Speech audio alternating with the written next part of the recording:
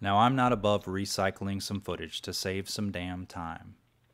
You watched my tire changing video, right? You're like, I ain't seen shit. Oh, cool.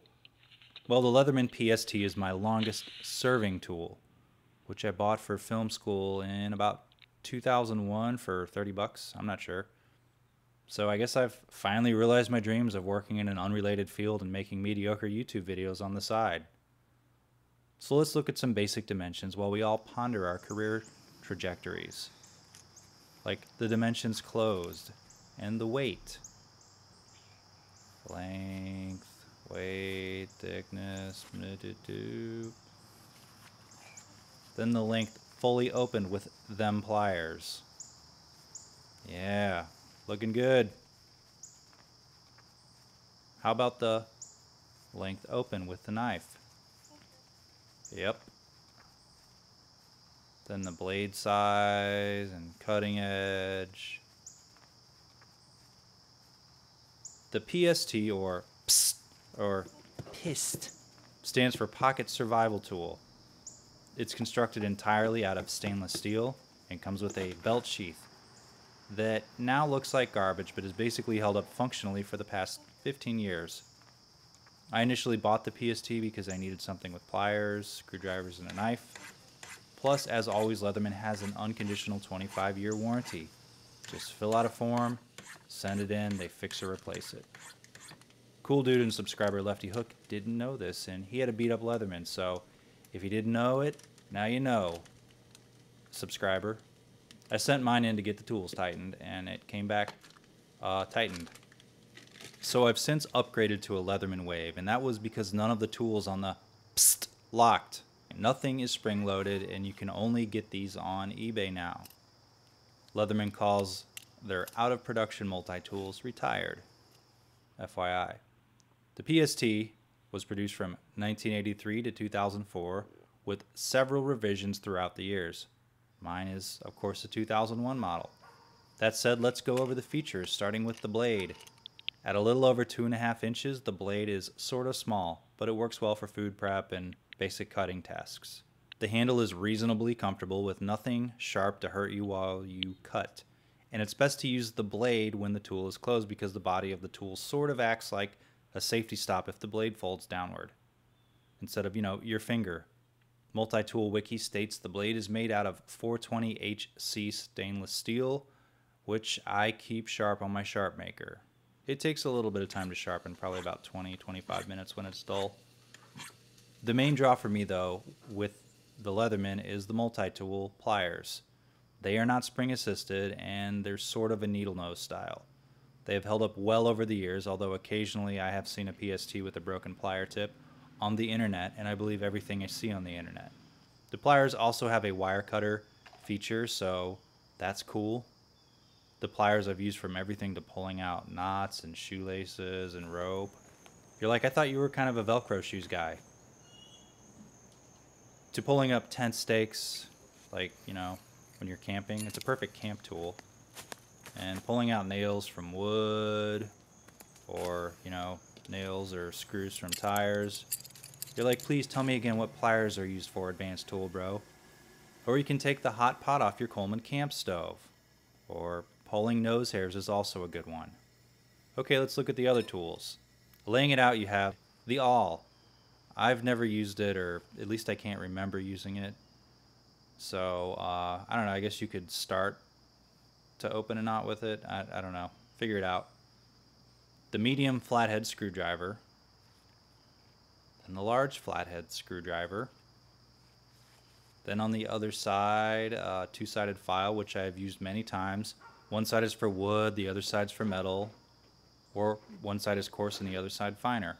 Also, one of the edges is coarse too, so you could use it as a hacksaw potentially, but I never have. I recently read that online. I've generally used it for my fingernails and removing metal burrs off axes or my chopping tools in a pinch. So it can be used as a sharpener, sort of. Then there's the tiny tweaker flathead screwdriver tool, which I use for changing channels and groups on older wireless mics. Now it's all syncing up with IR ports. It's perfect for that or cleaning under your grimy fingernails because it tapers to a fairly thin head. Then there's the Phillips head part. And then the bottle opener, can opener combo. I rarely have used this for anything as far as cans go, but it comes in handy when drinking beer, and I definitely drink beer. Also, on my revision made around 2001, there's a small metric and America ruler on the outside for measuring things up to 8 inches or 19 centimeters, so you should be good. Okay, so over the 15 years, this tool served me well. I carry it semi-regularly when the Wave is just too heavy and I need something a bit more compact for my belt.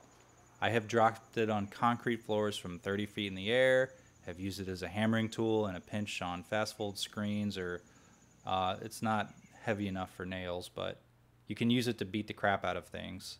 A few negatives first are the non-locking tools, which seem to be mostly an issue when using the Phillips head screwdriver, as it tends to fold on hard to open screws. Now, I purchased this many years ago over a Swiss Army knife because of its more robust tools, stainless steel construction, and heavy-duty pliers.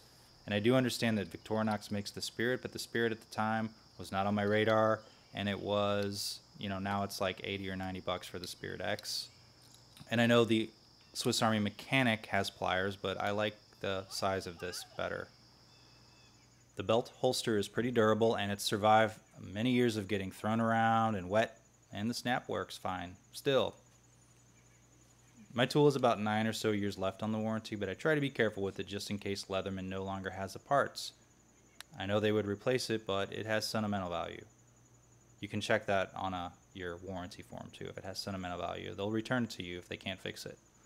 So let's do a few comparisons before wrapping it up. Here it is open next to the larger Leatherman Wave and Supertool. Both have locking tools and are larger and heavier than the PST. I use the Supertool as a spare car kit box. It's a little too heavy for belt carry for me, a little too big, but it doesn't do much that I can't use my PST for. There are a few things, but I'll get into those when I do a full review of the Supertool. And that's the original Supertool, by the way. Now, my Wave is my main work tool.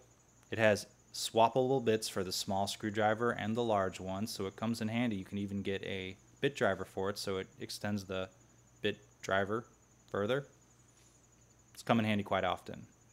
The scissors are much better for trimming nose hairs and cutting fingernails, so for the ability to do gross body related stuff, the Wave wins out over the PST, although the PST too does have scissors on it.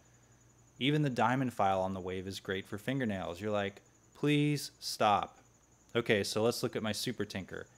It's more compact and it's light. It's made by Victorinox, and if you need a multi-tool without the belt carry and the pliers, it works great if you just want to drop it in your pocket and, not look like a nerd walking around with a tool on your belt. It has tweezers, toothpicks, and a few extra blades. Also, you can identify exactly when yours was made by looking at the date codes inside of the handle. Some of the old ones don't actually have the date stamp. Okay, so if you like this review, stay tuned for more multi-tool reviews, like some old Gerbers, Swiss Army knives, and a few more from my Leatherman collection. Also, I review knives and flashlights too. I'm sure you know that. So like, subscribe, comment. Thanks for watching.